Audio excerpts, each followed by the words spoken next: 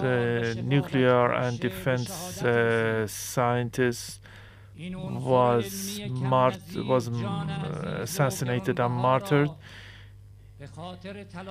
He dedicated his life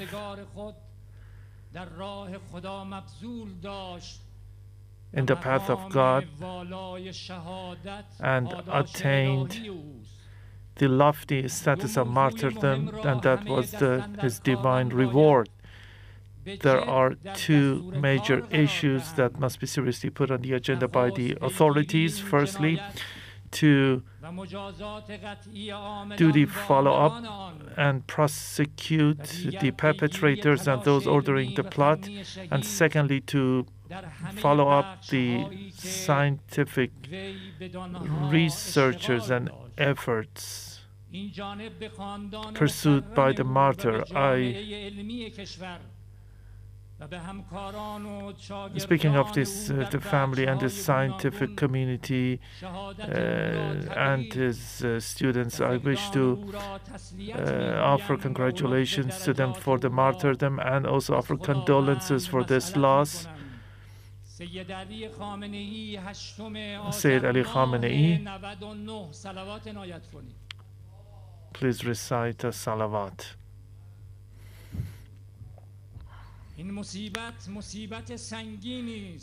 This is a major loss and a tragic event. Dear nation of Iran, dear brothers and sisters, and I address the participants taking part in this funeral procession at the Defense Ministry. شهید پر افتخار انقلاب اسلامی ایران شهید دکتر محسن فخریزاده برای ما. And this is a major loss for our nation and the scientific community and the people. The people are very sad and feel sorrow. And speaking of and this is indicated in people's reaction and the public opinion. But the dear nation of Iran and the dear family of Martyr Fakhrizadeh, the Holy Quran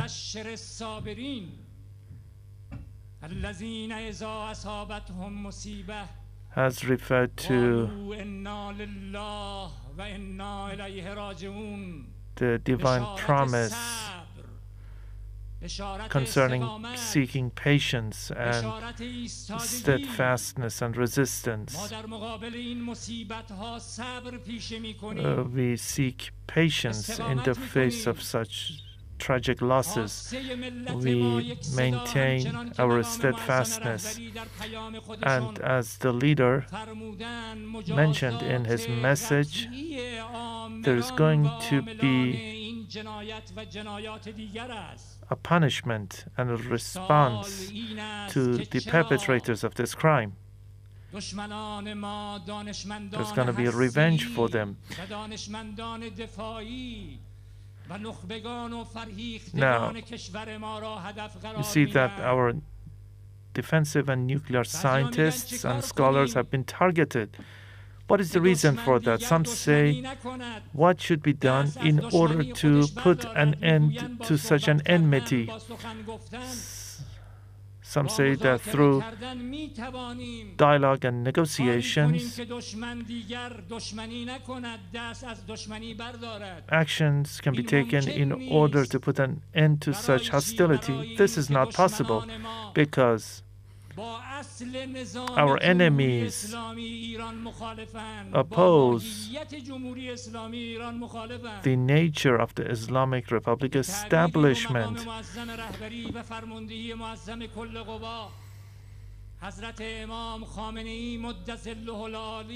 The Commander-in-Chief of the Armed Forces and the leader, Imam Khamenei, has also mentioned this point. And he has referred to the global hegemony, that is, the rule by tyrants those who consider themselves to be in a position to act in a bullying way towards other nations. The nature of the Islamic Republic establishment is in contrast with the global hegemony. Therefore, they will never put an end to their hostilities towards us.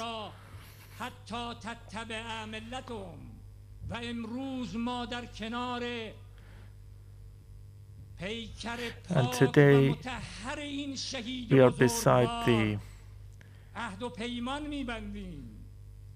body of this martyr. We vow today that Martyr Fakhrizadeh remained loyal to his promise with God, and today we vow to continue his path,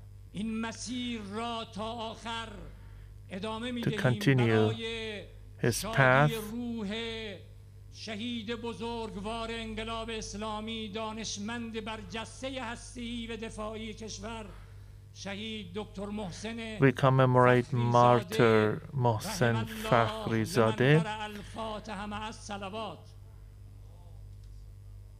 and pay tribute to his pure soul.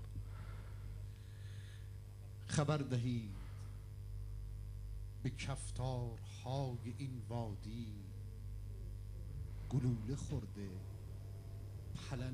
There you have it. That was the representative of the leader of the Iranian revolution, Ayatollah Khamenei, just reciting the message given by the leader, and reading it to the people who have attended that funeral ceremony. I'm just going to give you a gist of what the representative said, or some of the important points. He said the martyr dedicated his life to the path of God.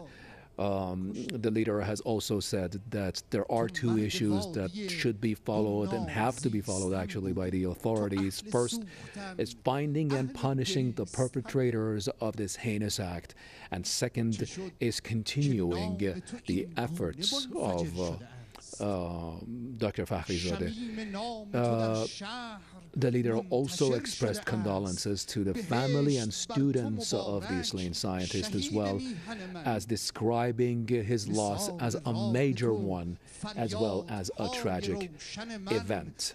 That funeral procession is still underway in Tehran after the body of the slain scientist was taken to the holy cities of Qom and Mashhad within the past day, and now returned to his final resting place in Tehran. That venue itself, I would imagine, not a cemetery, but it will be taken to a cemetery for the final burial in the next few hours. So as soon as we are finished with the ceremony, of course, right now different people take to the podium to speak.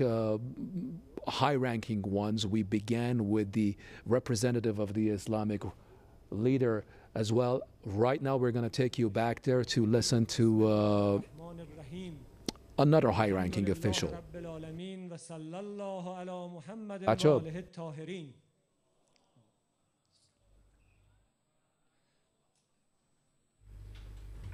رب ادخلني مدخل الصدق واخرجني مخرج الصدق وجعل لي من لدنك سلطانا نصيرا.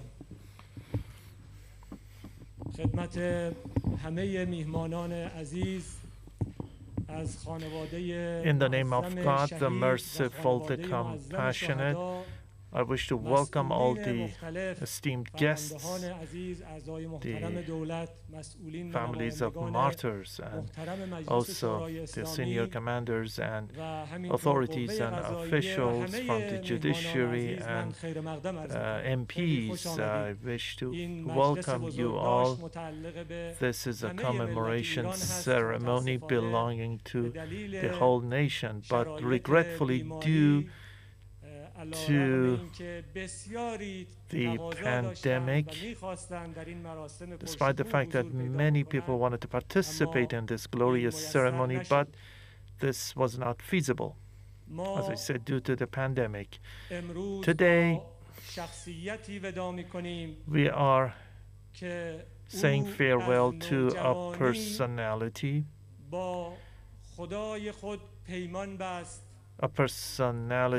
that vowed with his God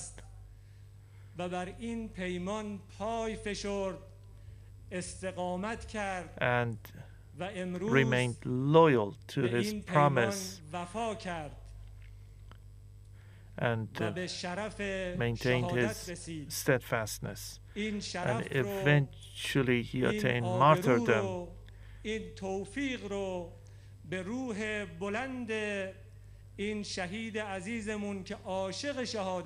He loved martyrdom, and we congratulate him for attaining the lofty status of martyrdom.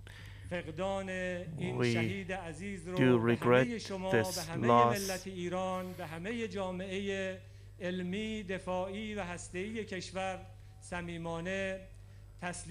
I sincerely offer my heartfelt condolences for this loss.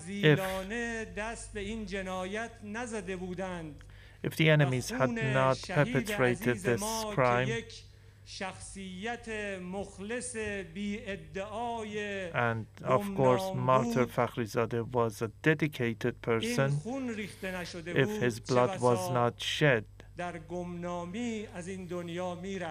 he perhaps would pass away as an anonymous person. But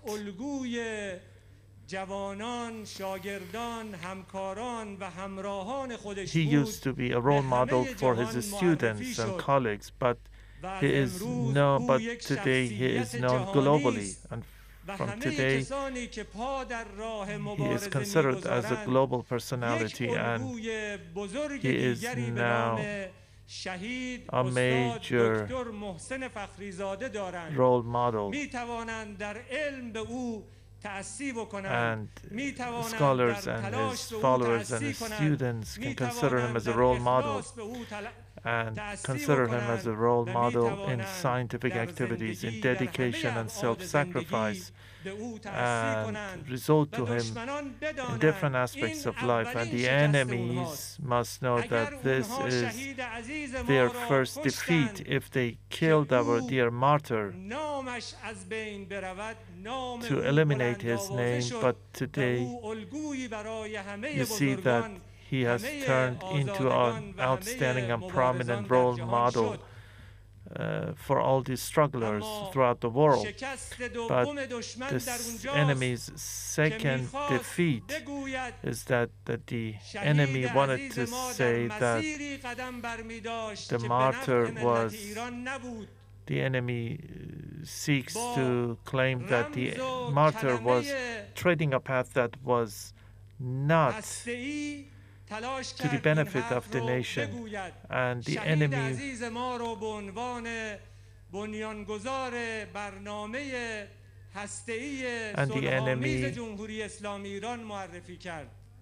introduced this martyr as the founder of our peaceful nuclear program. You see that this will not upset the nation. At the same time, this is a source of pride for the nation. This is a source of pride for the defense ministry. This is a source of pride for the armed forces.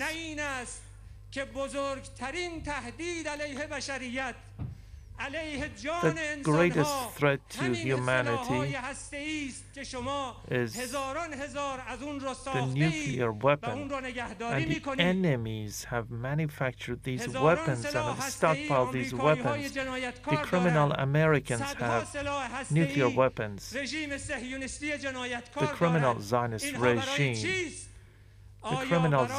regime is in possession of nuclear weapons.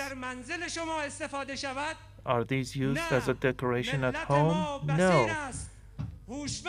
Our people are insightful, and they know, and the Iranian nation knows very well that these weapons are the greatest threat to humanity.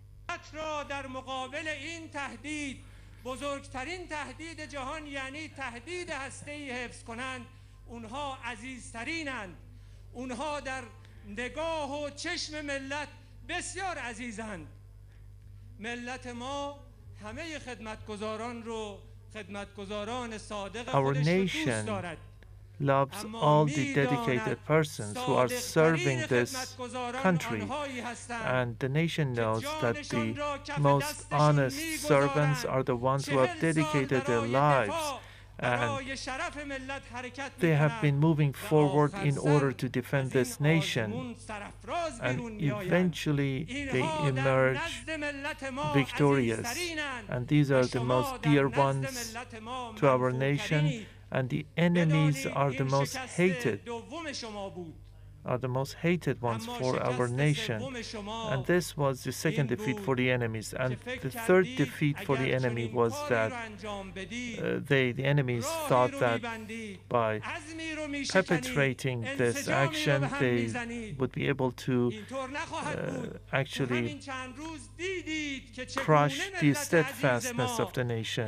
But you see that in the past couple of days, the people showed paid tribute to the martyr, and the nation enhanced the unity of the country, and one can clearly see this unity.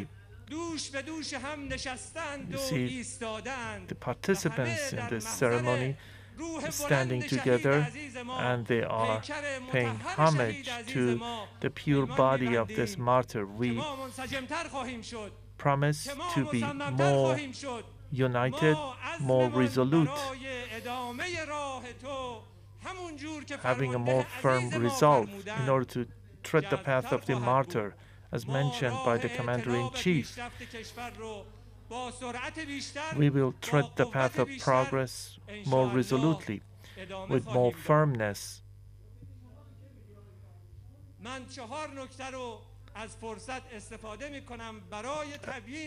Allow me to seize this opportunity and mention 4 points. The first point is that we are facing an enemy that has been saying for the past 40 years that the military option is on the table, but the enemy does not dare and did not have the chance of making use of this option, and eventually the option was put under the table, and that's been due to the dedication of our combatants and the efforts made by our scientists. This has been due to the insight of our nation and commanders, led by the Commander-in-Chief of the Armed Forces, Imam Khamenei.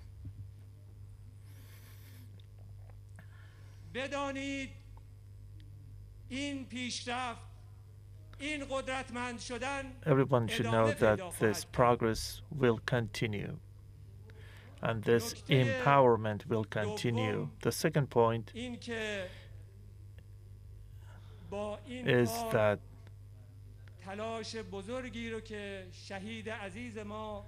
the great efforts made by our dear martyr and extensive activities carried out by him in newly emerging arenas and innovative domains. And I'm sure that he is not even satisfied to talk about those areas, but I can emphasize that his path will continue. And yesterday we took the first step at the budget meeting of the government.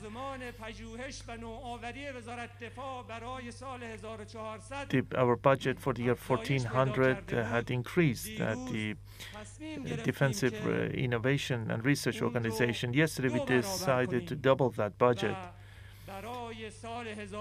And for the year 1400 Iranian calendar, the budget has been doubled.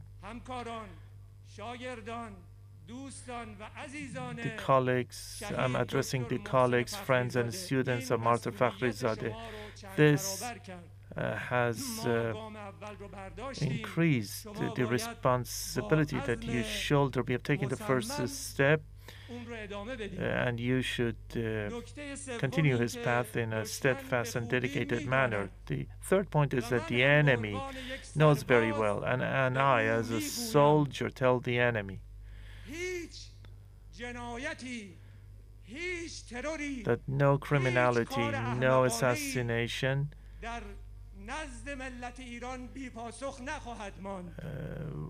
in fact, every criminal activity, every criminal action, every assassination will receive a response, and they should know, the perpetrators should know that they will receive a crushing response, and we will act in accordance with the order by the leader. Now, I wish to call on the IRGC commander, the intelligence minister, the police force commander, and the head of the judiciary, the chief of the judiciary. I call upon them to do the follow-up. We shoulder this responsibility. We will do the follow-up, and in this way, hopefully, we'll be able to prosecute the perpetrators of this crime and those who have ordered this plot. And the fourth and the last point I wish to mention is that the nations and governments felt responsibility and voiced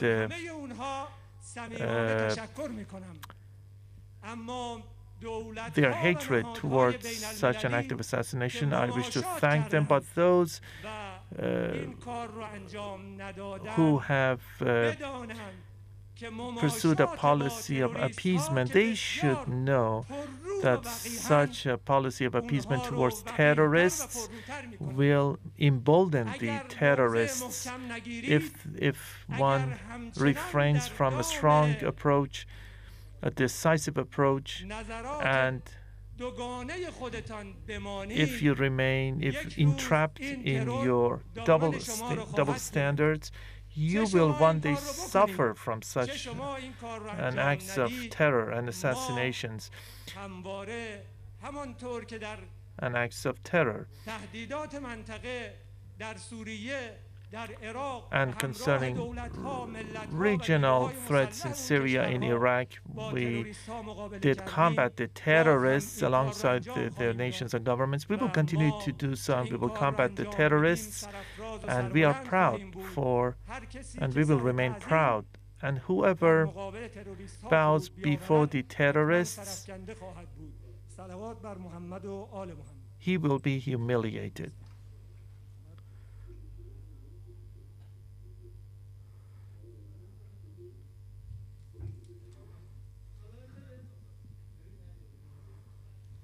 بسم الله الرحمن الرحیم. انشالله آماده میشیم جهت اقامه نماز شهید دکتر محسن فخریزاده شهید راه اقتدار Now we are getting prepared to perform the prayers.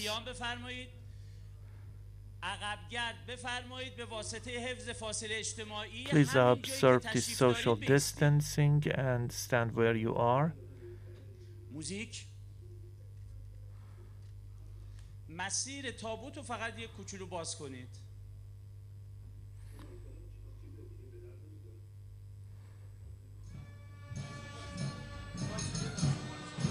باز کنن. الهی بیست.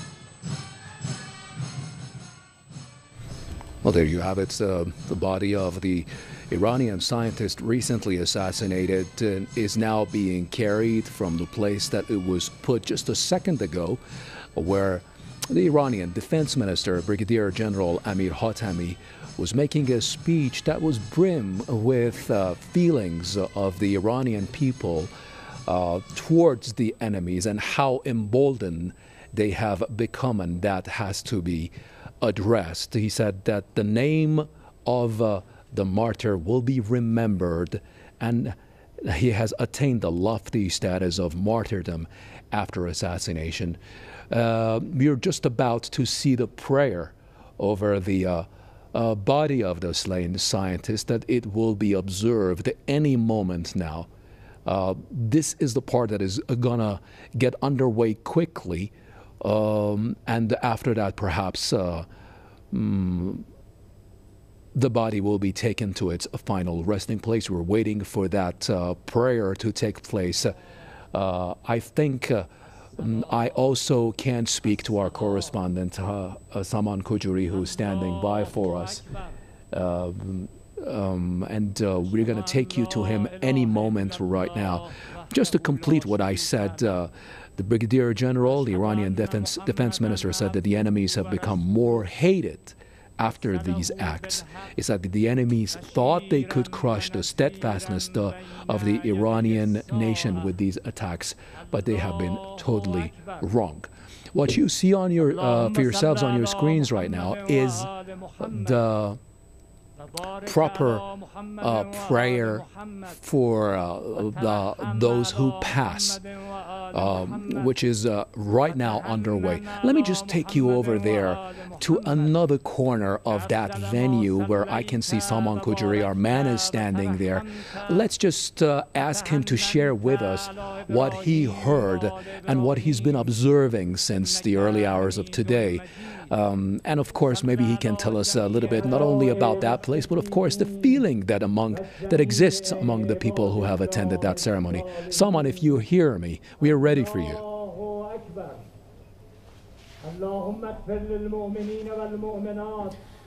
Sure thing. Well, I'm talking to you from the main headquarters of the Defense Ministry of the Islamic Republic of Iran. This is exactly the place where the funeral procession was held for the departed soul, actually better say, of the martyr Dr. Mohsen Fakhrizadeh, top Iranian scientist who was assassinated several days ago in a multi-pronged attack by terrorists.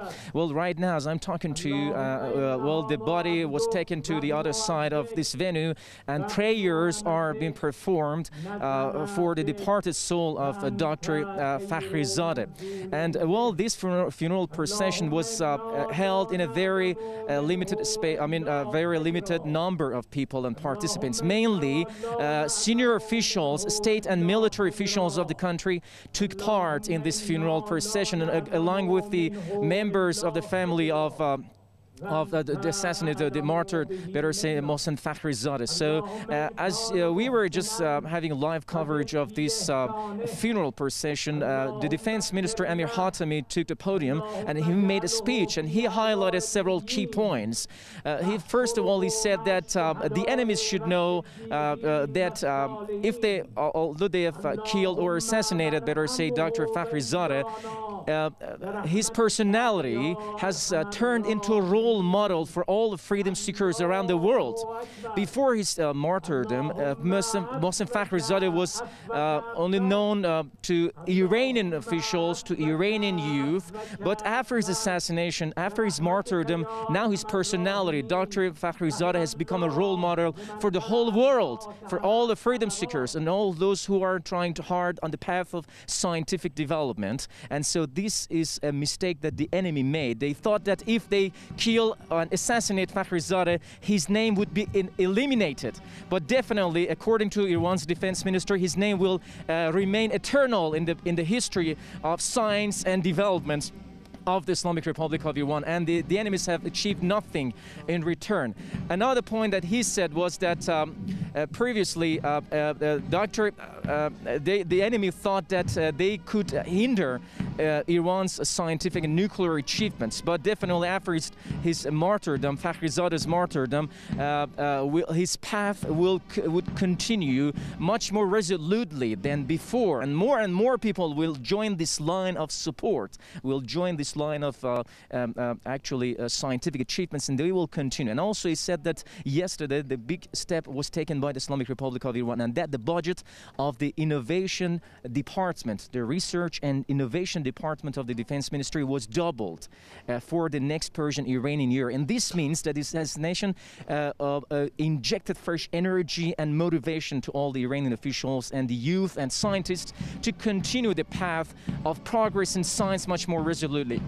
This is what the defense minister said. And at the end, he said that as the leader of the Islamic Revolution, Ayatollah Khamenei has repeatedly said, and also other senior officials, which was indeed the demand of the Iranian nation, a crushing response and a very harsh revenge would await all the main perpetrators of those who were behind the attacks against Dr. Fakhrizadeh, the top Iranian scientist. And all those perpetrators will one day in the near future will be brought to justice, because this is the main demand of the Iranian nation, who have been working hard in the past couple of years to stand on their own feet since the establishment of the Islamic Revolution almost 40 years ago. So today what we see, according to Iran's defense minister, is the result of the hard-working efforts and the fruitful achievements of science and the progress of the Islamic Republic of Iran, which has made Iran shining in the whole world, in scientific circles, and also in certain achievements in science, and many more points that he just highlighted. So I'm talking to you from the venue where the funeral procession is right now and in progress, is underway. There is a military parade over there, as you can see incoming pictures. The prayers for the departed soul of Dr. Fakhrizadeh was held with the participation of senior officials and the members of the family. Because of the coronavirus, so the public public participation was a little bit restricted. So only senior officials and members of the family of the Dr. Fakhrizadeh were attending this funeral procession. But in general, I should say that yesterday the body of Dr. Fakhrizadeh was taken to Imam Reza, the holy shrine of Imam Reza in Mashhad, to be religiously honored and commemorated, and then it was taken back to Tehran, so that after this procession he will be laid to rest in eternal peace. Back to you now. All right, many thanks. That's our correspondent, Saman Kujuri, reporting for us from the venue that was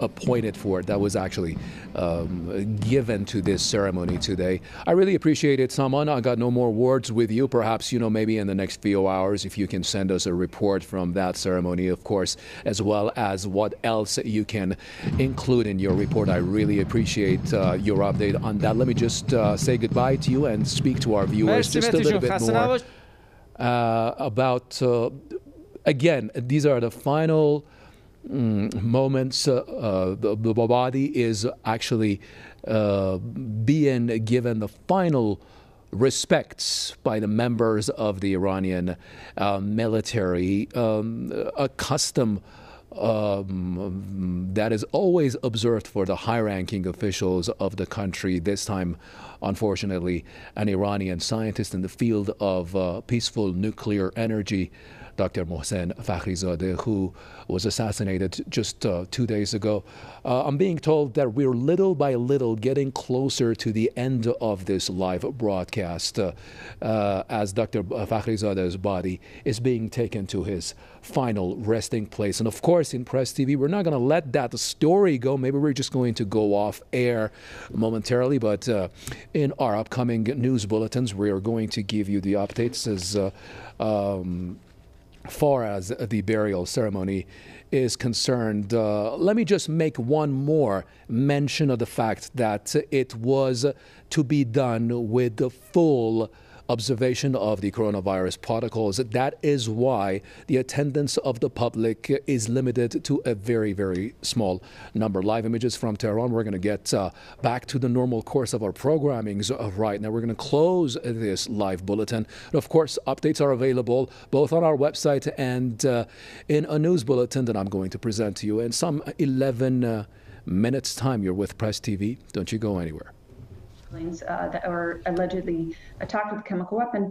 I spoke with medical staff there who told me, as this is now a very well-known story, but anyway, he said, you know, what staff were treating were people that were coming in for normal shelling injuries, suffocation injuries, gas or dust inhalation. I asked them, like, were any of the staff wearing protective uniforms if they had allegedly been treating chemical weapons victims? He said, of course not. And I said, well, were any of the staff ill or anything like that? And he said, no. And he said, all the people that they treated that day were sent home. The BBC released a new radio podcast where they tried to whitewash the image of James Le Mesurier and the white helmets. And in it, they attacked you and they attacked Vanessa Beeley. What are some of the other smears that they put in there? Right. So I have to be honest, I haven't listened to the whole thing because it's appallingly awful and it's really painful to listen to. But they're running with the theme that, again, that the white helmets are victims of an attack campaign led by Russia, and that myself and Vanessa and other people are under the thumb of Russia and Syria, and that we don't really know what we're doing, kind of thing, and that we're just like allegedly just reading a script provided to us. This is the essence of what they're trying to purvey. Even though Vanessa, as you know, has many video interviews with civilians on the white helmets, and I have also. But the other funny thing was that, and it might seem like a minor point, and I personally don't care a whole lot, but it was just funny that in one of the episodes, they interviewed Sean Penn, a well-known actor, and he claims to have met Vanessa, and he describes her, I'm going to paraphrase, he didn't know if he was talking to a crazy activist, a Russian agent, or somebody who was perhaps telling the truth, is roughly what he said. But the thing was, he didn't meet Vanessa Beeley. I met him in late 2016. It was when I was in the US doing a speaking tour after I had left Aleppo in November 2016, and the city had been under intense terrorist attack. And so in my speaking tour, I was talking primarily about the suffering civilians in Aleppo were enduring under these bombardments, you know, with mortars, missiles, gas canister bombs, etc. And so I was touring and I was in LA, and it was arranged for me to meet with Penn, and we met in his home for a couple of hours. And he seemed receptive to information on Syria. He had been there at least once, I was told. He seemed to be interested in what I had to say. It was with a great deal of surprise that he later described me as, that I learned that he described me as, you know, oh, crazy activist, I'm used to, but like a Russian agent, like, come on. But so I did try challenging him. So I did tweet at him. I haven't gotten a response. But the main point was, again, it's not about me. The point is, if you don't even know who you met in 2016, you know, Vanessa is considerably taller, as I said, blonder, more British than I am. And if he cannot remember that detail, how are we supposed to take as credible anything that he has to say about, you know, Syria, much less the White Helmet? Did the BBC actually ever provide any evidence to refute your reporting?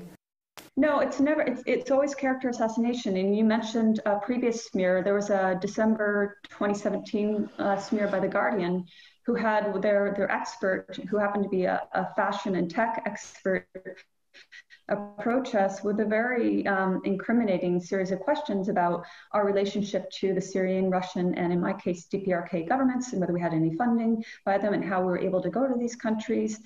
And of course, the insinuations were that we're stooges of these governments, right? But then the ensuing character assassinations the ensuing smears or reports that they issue are character assassinations. And they don't look at, for example,